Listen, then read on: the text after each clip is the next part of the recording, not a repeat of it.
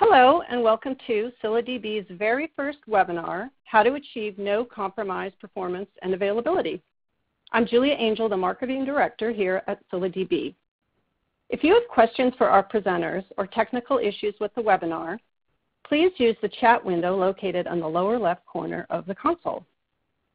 Today's broadcast will last approximately 60 minutes, and the recording, the deck, and links to resources will be sent to you after the broadcast. Today's webinar is presented by ScyllaDB's co-founders, Laor and Kivity. And with that, I'm going to hand the meeting over to Dor so we can get started right away. So take it away, Dor. Thank you very much, Julia, and hi, Avi, and thank you all for attending this webinar.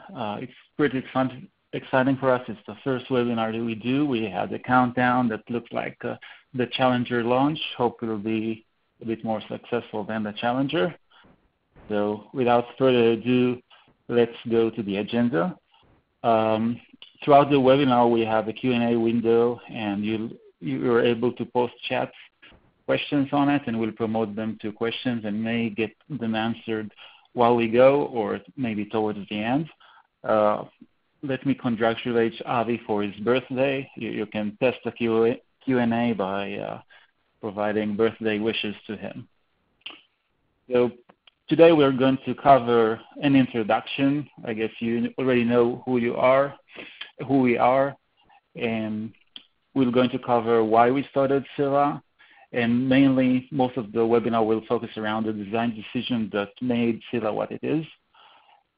At the end, why you care, a very nice demonstration about running Scylla cluster on Docker, and finalize with a Q&A. So some history, and Avi and I actually go way long. We know each other for 12 years. And I'm the handsome folks between the two of us. We met each other 12 years ago at a startup that was called Permanet. It pivoted several times, and eventually Avi came up with a really neat and clean way how to design a hypervisor. After all of the other hypervisors were already relatively mature, eventually KVM became, I'd say, its standard, and that startup was acquired by Red Hat, where we continue our journey to promote even further the KVM hypervisor. And 4.5 years ago, we left Red Hat to spin our own company. Initially, we had to pivot as well. That was quite of a journey, but it was almost 3 years ago. So let's focus this webinar about ScyllaDB. It's a nice story anyway. So we were doing databases for the past 3 years, almost. We the clock from stealth mode at the Cassandra Summit 2015. The database is on general availability for more than a year, with customers running in production for 1.5 years. We had quite a good initial Scylla Summit, and we intend to repeat that this year. Recently, we completed our funding announcement, and we have headquarters in Palo Alto, California, and Israel. We have around 35 people around the world, spread across 14 countries. That's quite unique and a topic for a webinar by itself. We're pretty proud of our team, and many of them go a long way with us. Some of them just learned with me BA and MSc degrees in the Technion Institute 22 years ago.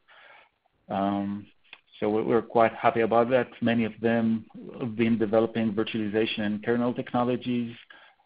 We have 2 folks who have written JVMs, so quite a lot of knowledge, but we were new to the database world, and we're very intrigued by it, and the more we go with our journey, the more we're excited about that. So as you probably know, Scylla is a NoSQL database. It's a re-implementation of Apache Cassandra, and it's compatible but way faster. We're trying to head towards becoming the best NoSQL technology, both in the outcome and the value, and in terms of adoption. The journey began 3 years ago, but it's still quite long. We believe the product is already in the #1 spot, but it's not for us to determine the ranking. When you use Scylla, you get to enjoy all of the goodies of Cassandra, which made it #1 in high availability. Cassandra and Scylla can scale to hundreds and even thousands of nodes in a single cluster. All of the nodes are homogeneous, so it's relatively easy to scale. The replication factor is so flexible that you can control it on a table and even by a query basis. And it has multi-data center out-of-the-box support. It has a lot of other features in a vibrant open source community around that creates third-party tools and integrates well with Spark, Presto, and onwards. Unlike Cassandra, we can execute 1 million operations per second per node and provide really, really low tail latency. And we do a bunch of other things like automatic tuning that we'll soon cover. There are plenty of usages of Scylla today, from blue chip companies to small companies, ad tech, social, even infrastructure who is built with the help of Scylla. And I urge you to test Scylla today if you haven't been doing that already. Scylla provides benefits even for small deployments, for small and large deployments. So let's go into the greater length of why we started Scylla and the design decision behind them. So, Avi, do you think that something is wrong with this picture? Yes, Dor. So the answer is server sprawl. For a long time, the NoSQL world is focused on scale out, the ability to add more nodes, more servers as your load grows in order to handle that load. But there was very little focus on scale up or on efficiency. The result was very large clusters. And the effect of this is, first of all, the obvious, the high cost, whether the cost to acquire those servers or to run them from a cloud. But also there is a lot of management cost and complexity to manage all of those servers and all of the problems that arise from failures. The more servers you have, the more likely to have a failure in any given day, and then you have to recover from that failure. So there are a lot of problems associated with low efficiency. And we set out to address this problem and build a database that can both scale out, as is normal with NoSQL, but also scale up to take advantage of modern hardware.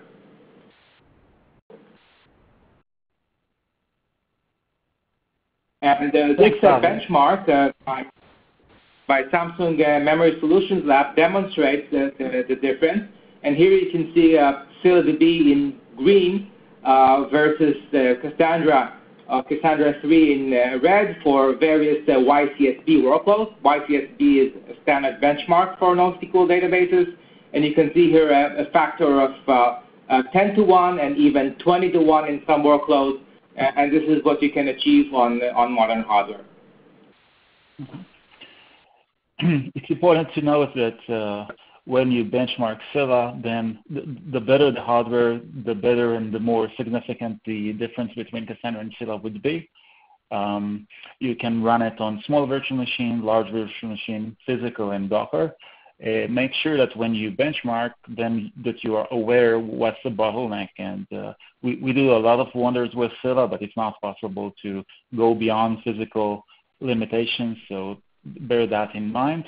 And unlike the Cassandra project that urge you to scale out and increase the number of nodes and using smaller nodes, we urge you to do the opposite and use as large as possible nodes. Not only that the outcome and the efficiency of the whole system will be better, also the manageability of this cluster will be simplified. So Scylla is mainly around performance, throughput, latency, and efficiency. But over time, we understood that we can provide more value to the user. It starts with SLA between background and foreground tasks, because it's important to provide not just good performance, but also stable performance over time, that your performance graph stays the same without spikes. And in addition, it's important to work on any given hardware. It's nice to demand very big machines, but sometimes it's just not possible. So we're trying to dynamically tune and try to shine on any given hardware. And we also try to make sure that we deliver the best 99% latency, which many times is important, and important for your business results as well. Another interesting aspect is performance on the face of failures. Not only that we rather not lose any messages during failures, we also make sure that we'll keep the low latency when there are failures, when we stream data to newer joining nodes, and when those nodes join the cluster, but their CPU caches and disk caches may be cold, and now we have a unique way to load balance and prioritize hotter nodes than colder nodes that just rejoin. Altogether, in terms of classes of advantages, there are the throughput and efficiency class. There is the latency class. We try to remove any layer out of the equation to provide you low and consistent latency. Important aspect, which is hard to measure, but we certainly know that we can simplify user deployments by reduction of tuning times. Our methodology is to decrease the amount of nodes, not just allow plenty of nodes, because each node that you add, it's at least doubles, if not more, the configuration options. We try to dynamically schedule, so to match your varying workloads requirements. And lastly, there is administration. It's complex to administer a distributed system, and nodes should be added to it, resynced with remote data centers, etc. And it's important while you do that, you'll be able to provide great SLA to your foreground operations, and that's a quite important design criteria. So without further ado, let's skip the intro and move towards the design decisions which made Scylla what it is. And we'll start with not a big surprise, the C++ language. Avi, why did we pick C++, and does the gains come from it? Yes, Dor. So indeed, when we announced our 10x performance gains over Cassandra, and we mentioned that we use C++, people expressed their disbelief that C++ can provide such a gain. And indeed, you don't see a 10 times performance difference between Java and C++. There is a performance difference, but it's not that large. Instead, what C++ gives us is control. It allows you to control when you allocate memory, where you allocate it from, when you free it. There is no garbage collector. It allows you to control the placement of threads and exactly what you do at any given point. And by having this control, this is an enabling technology that allows us to build everything on top of that. So while Java is a great language for building applications, it's not so good for systems programming because you relinquish a lot of the controls to the runtime layer. And by using C++, we were able to have full control over the environment. Now, there are other systems languages. One example is C, in which the kernel is written. So obviously, it's a great language for systems programming, but it's not really suitable for writing more complex abstractions, which are required in a database.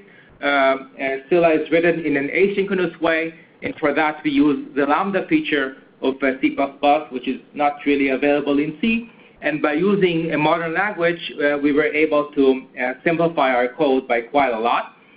To take a different example, the Go programming language, which is promoted by Google for systems programming, is a little bit allows you a little bit less control. It still runs with a garbage collector. It comes with its own scheduler, so that it takes away that bit of control from you. Perhaps if we started today, we might have considered Rust, but at the time we started, Rust was not mature enough. Perhaps now it is a contender for such projects. As a side note, Avi tests the assembly code to see that C++ doesn't add anything, any additional overheads, and it doesn't. Yeah.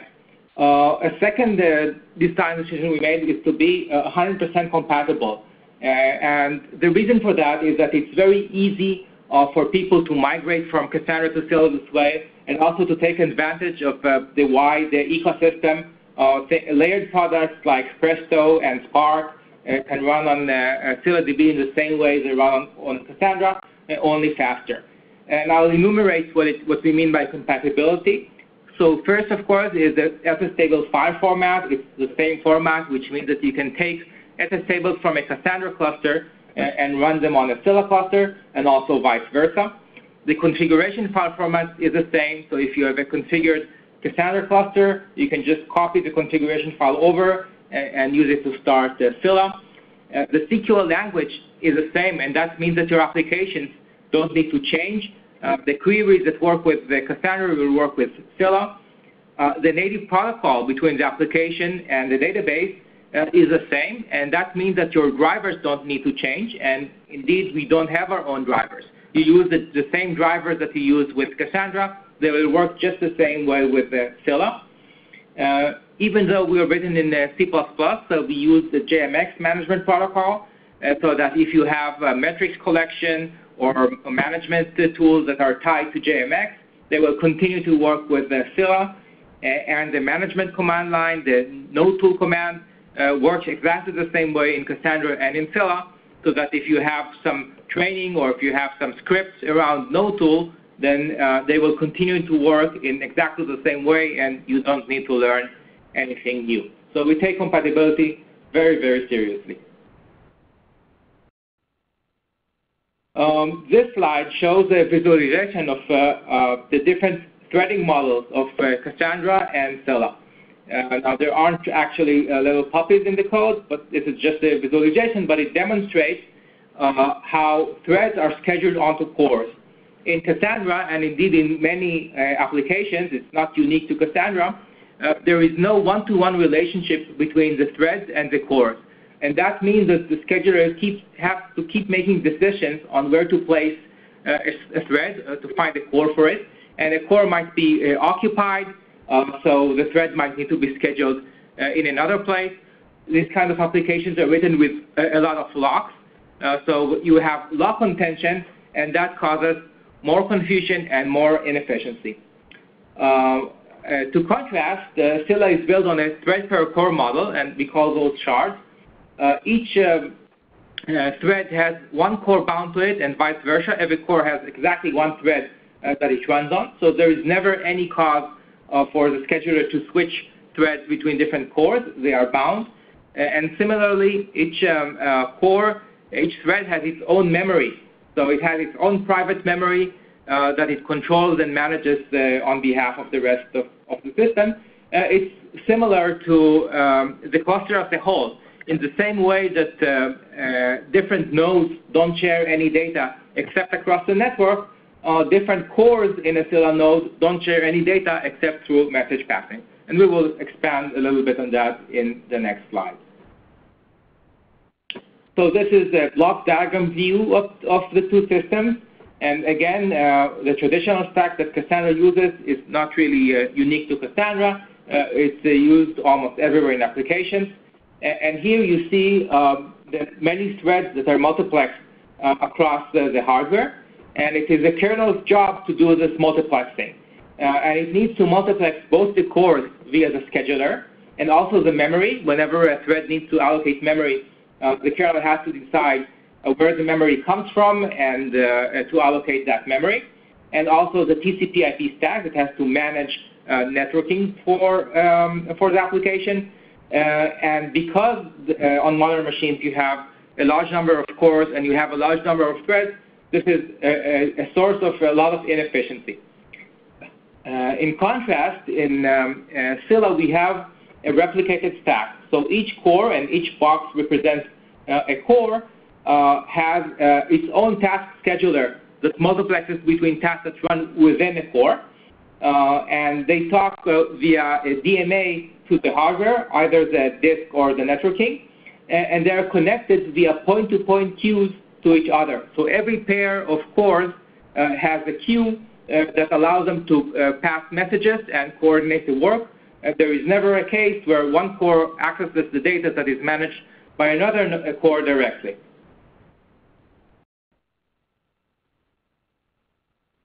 Here is yet another view of how threads and tasks, Scylla tasks, are different. So in a traditional application like Cassandra, the state of a particular transaction is stored in the stack. And you have the stack is fairly large. It contains all of the state that is used for the particular operation. And when that operation needs to block, for example, when it accesses the disk, then the scheduler has to pick another thread, and all of that state moves out of cache. And when it moves back to the thread, it has to reload all of that state from the stack. And this is quite inefficient, and a context switch can cost many microseconds, which is a lot when you're trying to do a million operations per second. If we compare with Scylla, then a task is a lot smaller. It is a few dozen bytes, and it contains just the state that is needed to process the previous I/O operation and to start a new one. A transaction is basically just a series of I/O operations. And what Scylla does is simply issue tasks that link between those I/O operations until completion. So the amount of state that has to be saved and restored is a lot smaller. And the context switches are consequently faster. Sure. As you can see, so Scylla is quite different in its extreme implementation of the sharding per core scheme, because it allows you to have lockless, low latency, and zero copy efficiency. Now, sometimes we actually want to get the maximum performance because of this design. Sometimes we just need to go all the way because the design is fully asynchronous and no core can block and no resource can get locked. So we must need to get this into perfection in order to get the best result out of your hardware. And that's what we constantly do. There is a lot of additional details into it. We won't go into cover all of them. But in this slide, I'll pick the log structure allocator. So we couldn't even use a regular malloc with the shard per core. Each core has a subset of the regular RAM, and it cannot use regular malloc because regular malloc grabs a spin lock in order to allocate memory. So in our case, we modified malloc, and we have our own malloc that obeys shard per core. So each thread of execution within that shard, it's a single thread in a shard, is independent. In addition, we apply the log structure design to this allocator, so we'll manage our own memory allocation. It's like a kernel that owns the entire memory and grabs and divides the memory into the applications.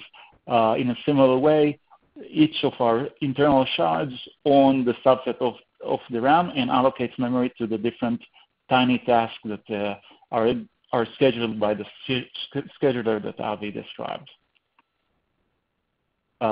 Going to the disk and the block cache, we apply the regular log-structured file system design by Cassandra, but we greatly improve the caching aspects of it. As you can see on the left-hand side, Cassandra has a plethora of caches that begin with the reliance on the Linux page cache and continues with the row cache and key cache, and they have off-heap structured because they try to get away from Java and GC. So the main problem is it's complex to almost impossible to configure all of these settings correctly. And even if you manage to configure them correctly, then once workload changes, then you need to reconfigure them, or you apply the cluster on a different hardware set, then you need to reconfigure again and again and again. And that's a tremendous problem. So mostly you won't enjoy from the best performance that Cassandra has to offer, and you'll spend a lot of time configuring them. In Scylla, it's not the case. We have one unified cache that we control. We try to grab all of the memory that is within the machine. It's also possible to just give us a number and you run some other workload in that machine, but it's relatively simple to configure. But it's not just about simplicity, it's also about performance and efficiency. So because of the Cassandra project relies on the Linux page cache, they cache objects within 4K granularity. But if the object is small, like a 300 byte raw, then you're going to waste all of this 4K area. And that will be a shame. You can host their additional hot objects. And this is exactly what Scylla does. It just caches the objects themselves without an additional overhead. And it's not just about cache efficiency, it's about CPU and latency efficiency, because Cassandra isn't aware that data isn't in the page cache. It just accesses the data. Now, if the data is there, then it will just be in memory. But if the data isn't there, then the Linux kernel will issue a page fault. And that causes the running thread to be suspended, no matter which lock did that thread own or what other tasks are pending and queued on that thread. It will be just suspended. And a new I/O context will be brought to life to bring the data to the kernel. And eventually, when the data will asynchronously come back, then another page fault will happen in order to schedule in that thread. So a lot of actions, inefficiency, and additional latency. And it's not the case with Scylla because we control our cache. We know that objects aren't in the cache. When objects aren't in the cache, we issue asynchronous DMA to bring them with a continuation that we schedule, and we can run million continuation per core. So it's quite efficient, and it does provide the benefit. Avi? All right. This slide should be familiar to those of you that have run Cassandra. And there are a lot of such tunables in Cassandra where you have to configure the bandwidth of certain operations. For example, streaming and compaction. You have to tell Cassandra at what rate it needs to compact. And that is problematic because there is really no right value. If you set it too low, then compaction can fall behind, and you will have a lot of small SS tables, and that will impact your read performance. Your reads will become slow. If you set it too high, then compaction might come to dominate the disk and the CPU bandwidth, and you will have no resources available to serve your regular read and write requests.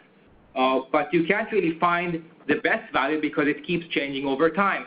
It depends on the actual load that's running now. It depends on your compaction backlog.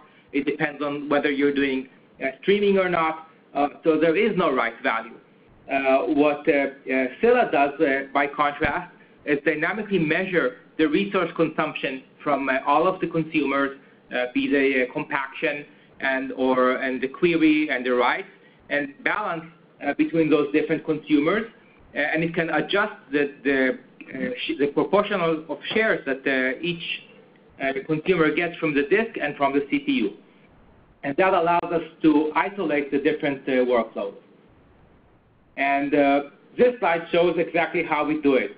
In the graph, we see the concurrency response of the disk. This is an NVMe SSD. On the x-axis is the concurrency. So we start with a small amount of concurrent requests and increase it. And on the y-axis is the bandwidth. And you can see that as you increase the bandwidth, the throughput, the concurrency, the throughput increases, but up to a limit. Eventually, it reaches a plateau at around a concurrency of 150, and then the bandwidth does not increase. What does increase is the latency, which you can see in red, and what you get from increasing the concurrency It's just that throughput does not grow, but latency does. And what we do in Scylla is that when you set it up, it runs a quick benchmark to determine exactly where this sweet spot is, and it makes sure that the disk never sees more than that amount of requests concurrently. And that places a bound on the latency. And in addition, because we queue all of the excess requests in user space, it gives us control over which request gets to access the disk next. So if you have a compaction running and it's queuing up a lot of read and write requests in order to compact those SS tables, and in addition you have a lot of queries running, our scheduler can select that the query queue will get access to the disk next, and this way it allows queries to bypass the compaction, and it can also be vice versa in some situations, and that allows you to have control over the latency and over the bandwidth that each such task gets.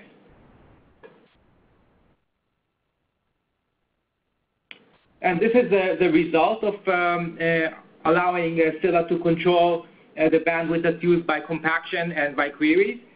This is a benchmark that was run by Kenshu, and you can see that a 200 gigabyte compaction was a lot faster in Scylla because it is simply able to use all of the available disk bandwidth when there is no query running, and also repair is significantly faster.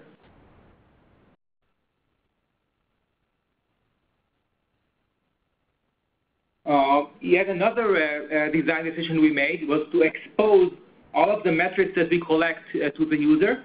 So these are all metrics that we use to control Scylla internally, but they're also available to you. And you can see things like the amount of memory in use by memtables and cache, the request rate, the cache hit rate, the bandwidth that is used by different scheduling classes. For example, you can see the bandwidth that is dedicated to query, to compaction, and to the commit log, and see that the latency for each queue. So there is a wealth of information that you can gain from this and understand exactly what is going on with your workload. Back to you, Dor. Thanks. So there are additional design decisions that we group them under the term workload conditioning. It's an umbrella of algorithms that is there in order to apply back pressure when needed, either memory back pressure or various communication back pressure. And these back pressures control the dynamic priorities of the output of the various producers and affect the scheduling.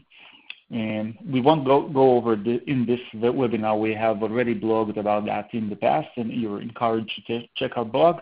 We're also recently completed another algorithm that load balances the hot cache among the replicas, and we'll blog about that in the upcoming weeks. So I urge you to stay tuned to our blog. Just to show that how it's applied in practice, so this diagram shows results from our RAM consumption and correlates with the total request. So when you initially start to hit Scylla with a large workload, initially we will start to apply lots of requests and the throughput will be large. But quite sometimes, not a lot of time afterwards, when memory will pile up and we'll need to flush a lot of memory into the disk, we'll have to slow down.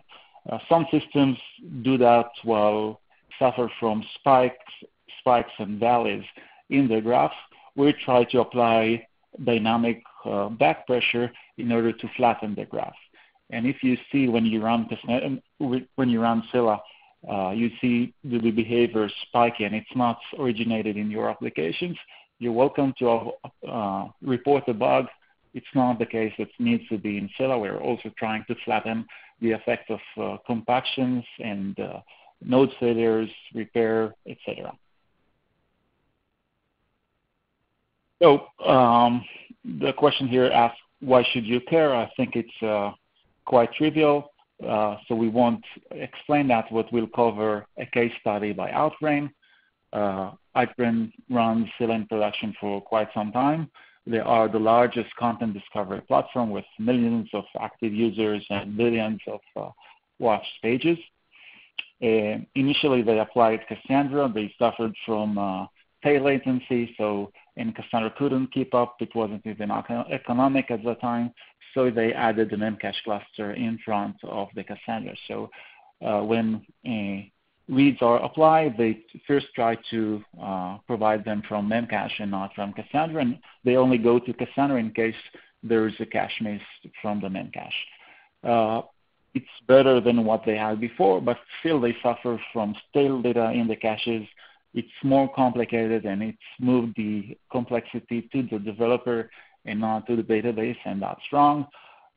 When there are failures in the cache, then Cassandra gets all of the workload, and it cannot keep up.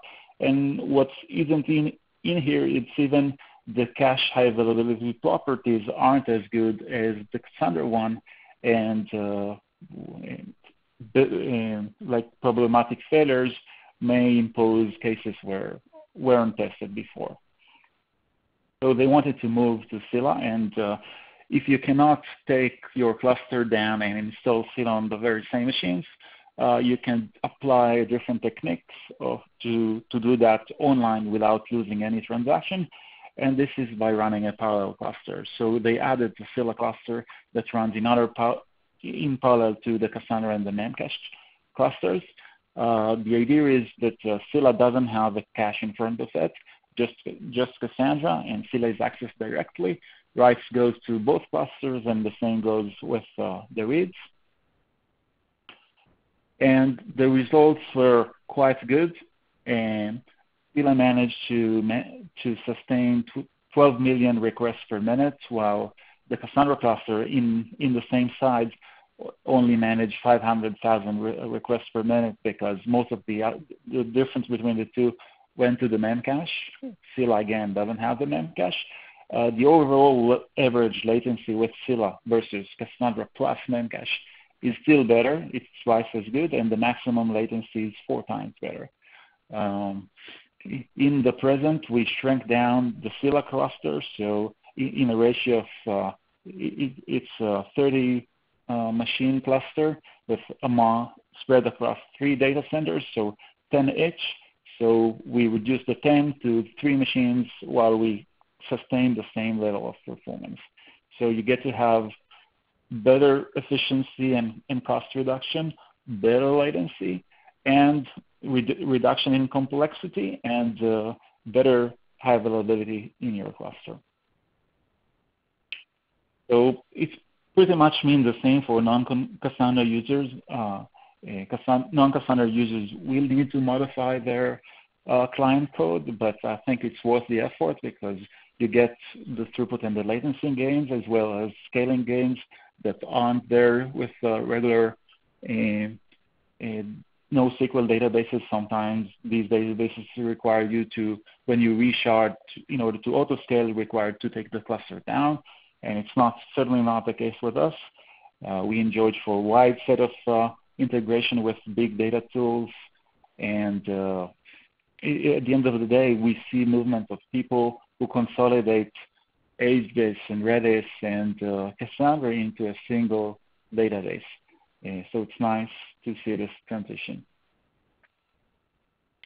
And now let's switch into an active demo by Avi. Go ahead, take the controls, and share your screen. Thanks, Laor, and I'll use Docker for this demo simply because it's simple and easy to get up running in no time, and I'll share my terminal. I hope you can all see it. So because we're using Docker over a desktop machine, we won't be breaking any performance records, but I will demonstrate how easy it is to get up and running, and we will simulate some failures and see how Scylla recovers from them. So we will start by pulling the image from the Docker repository with the Docker pull command.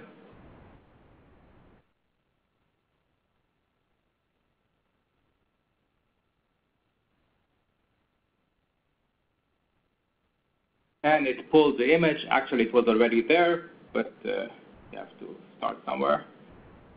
And we will run a node. We'll give it a name, and the -d flag puts it in the background. Give the image name, and now we give a few parameters. By default, Scylla will consume all of the memory on the machine and all of the cores, so we will limit it so that we will have some left over for the other nodes.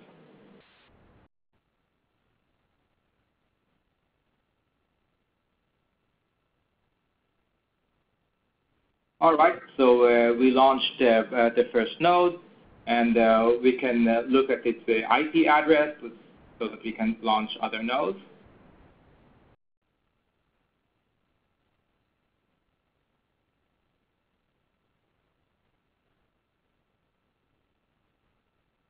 All right, let's put that in a convenience variable.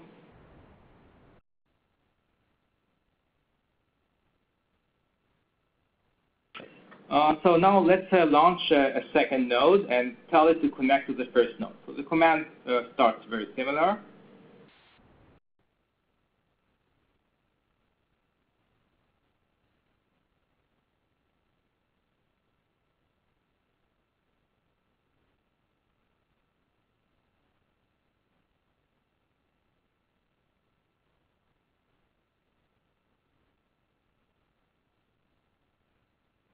And we also tell it to access the first node in order to connect to the cluster.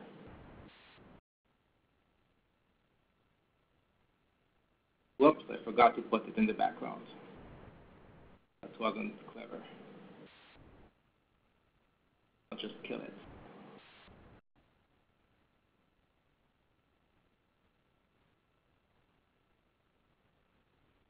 Looks like we have someone in the audience that knew that immediately.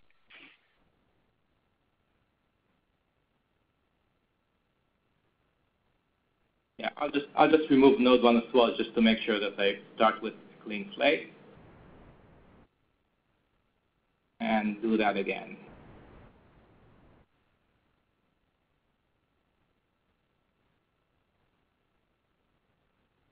All right, that's the first node. Make sure that they have the same address so I can start the second node.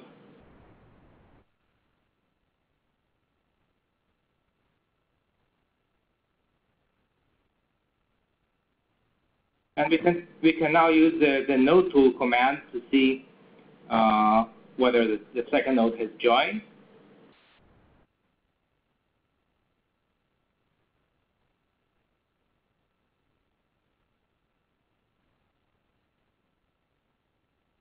So we can see the first node is in the up status, and the state is normal, so it hasn't seen the second node yet.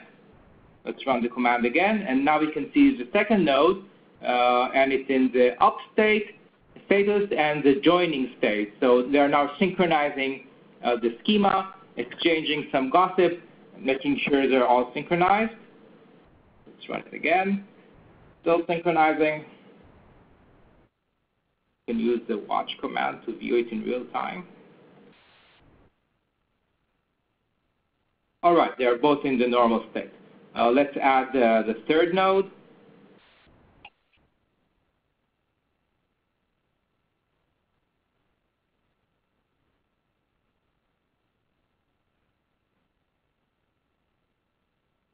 Again, you can watch them joining.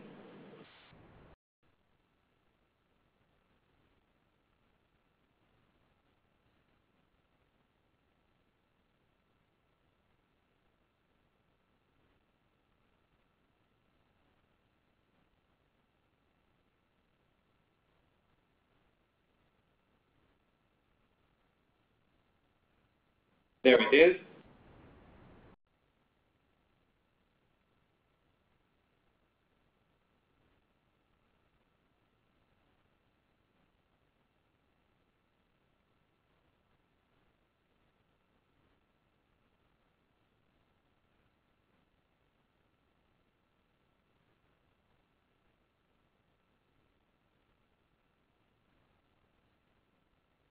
All right, all of the nodes are in the normal state, so we can start issuing commands to the cluster.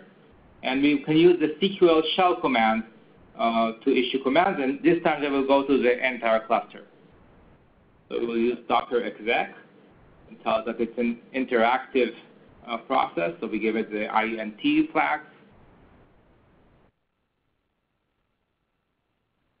All right, so now we are in the CQL shell, and we can issue CQL commands to the cluster. We'll create a key space. You can use tab completion. And a key space is where your data lives. So we can specify the replication factor.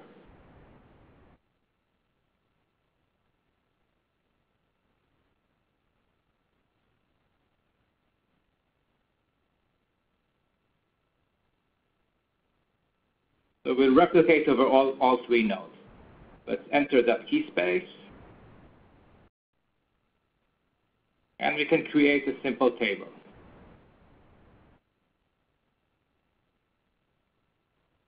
Give it the primary key and a couple of fields.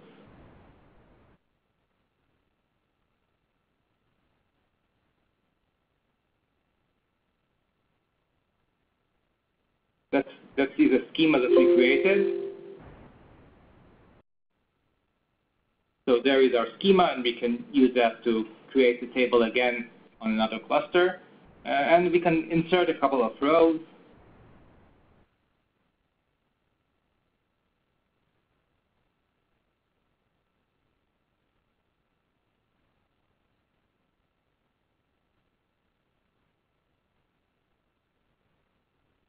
Customary values.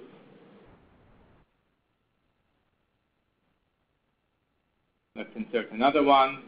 Now, if this were a real hardware and if I could type a little bit faster, then I would show you 1 million operations per second, but I'm quite a slow typist, so we'll be satisfied with that. Let's give it a different primary key. Let's look at the data.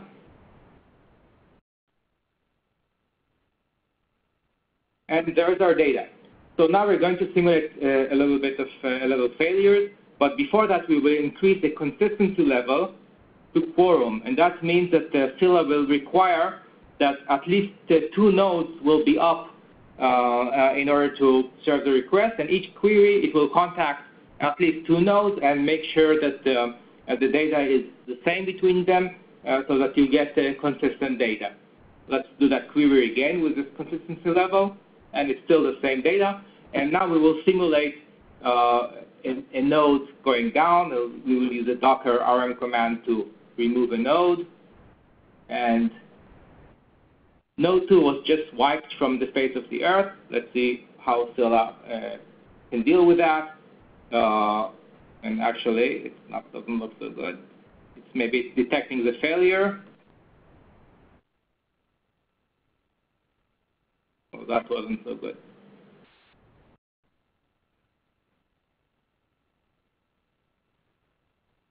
All right, so it took a while to detect the failure, but once it did, then it is able to provide a response. And let's simulate yet another failure by pausing node 3.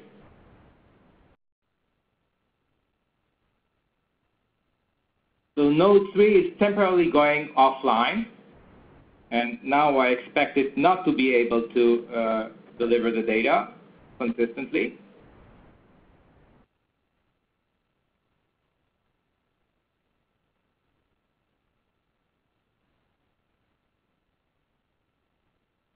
We can reduce the consistency level and to 1, just to show you that if you tell it to select just 1 node, it will work.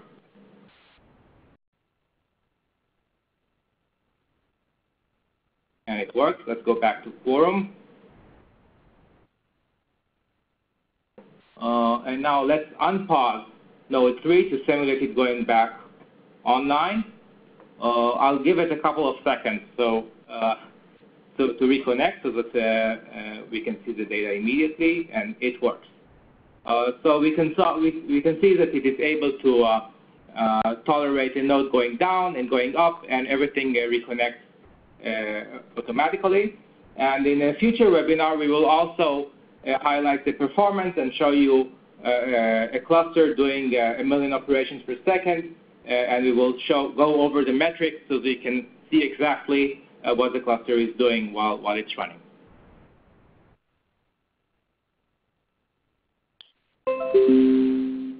Okay, so we're switching into Q&A. There are information about the upcoming releases, but let's see if we're asked about Q&A in that.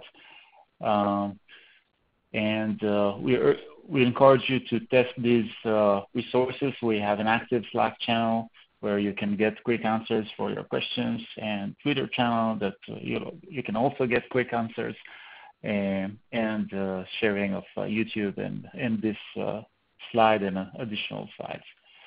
And in a month's time frame, we'll do a webinar about i3 instances on Amazon and how to monitor that, how to test that you get to the really the most, you squeeze the most performance out of it, and we'll show you how are the networking aspect, the CPU, and the disk aspect with a live monitor of ours. And so let's switch to questions, and we can try to do that live. So the first one, the consistency in the demos should be just the same as Cassandra to answer this question.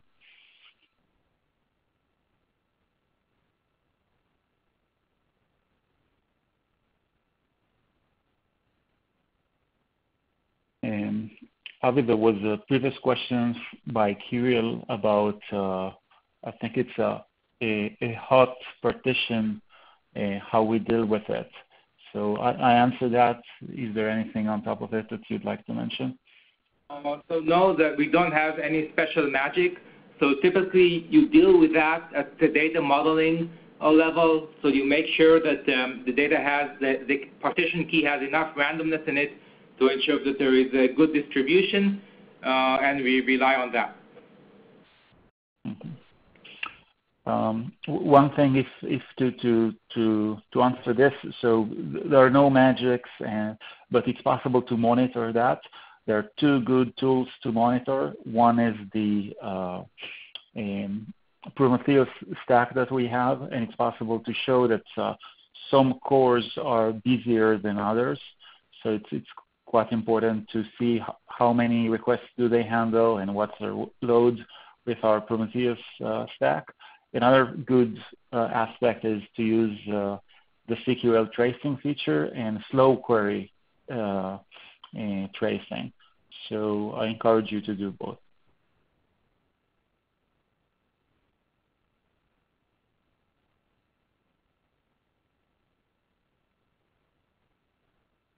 And it is possible to get to the intra-core. It's not, I think it's more of an internode, maybe also intra-core message queues. I think it's possible, and we monitor the size of them. To answer Kirill's questions. In terms of security features, we support SSL encryptions between the client and the nodes, and between the nodes themselves. And there's also basic authorization model. There are a couple of security features that we intend to introduce in our enterprise version as well.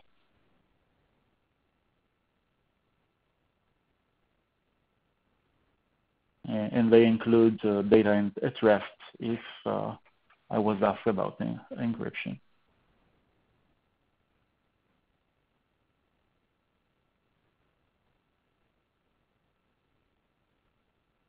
And in terms of templates for Prometheus, we do provide it. It's possible to get the source code of it and get it from the Docker image, and so you'll be able just to clone the template if you have some other Prometheus server running. The easiest way is to just start the Docker image that we provide with Prometheus and Grafana, and that gets you up running in no time.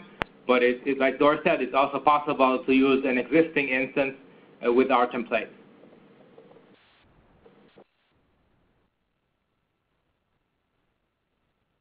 In terms of integration with Kubernetes, and Docker is first-class citizen. It's not for performance, although you can get lots of performance out of it if you pin the containers correctly. And I think it's an area where we'll focus in the future more and more. There are production installations of Scylla and Docker. And in terms of Kubernetes, people are doing it on the mailing list. I think that it's possible to find users who do that. But there is even a patch that was recently sent. And we do not actively provide such a solution yet, but it's of a lot of interest. Yes, the Kubernetes integration is coming, and there is a similar question about the AWS integration. So we provide an AMI that is pre-tuned for AWS, so it has knowledge of the disk capabilities that are available on Amazon, so you don't need to run the benchmark by the setup. You basically don't need to perform the setup tool, and everything comes ready to run. So it's very easy. You just use that AMI, launch a few instances, and you have a cluster. We also have a nice project called Cassandra Test and Deploy. It allows you to deploy Cassandra or Scylla on AWS quite easily. You can deploy clusters of Cassandra and Scylla, and you can deploy our monitoring stack. You can add node to existing cluster or remove them. It's quite a convenient tool. It's not meant for production, but it's meant for an easy deployment of this gear in order to test it.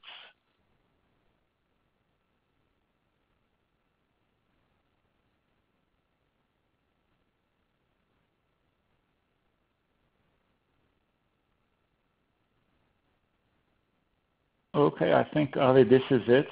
So thanks for all of the attendees. You're most welcome to send us questions either for the public mailing list, Slack, or private emails. And share your success if you're already using Scylla on AWS or any other platform. And we do have a time for last questions, so go ahead, Jeff.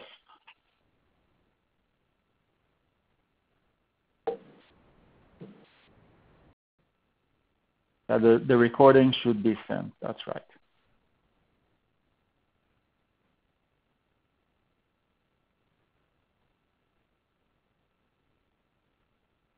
Okay. So thanks again, everybody, for your time and for your listening, and help us to make Scylla better. Thank you very much.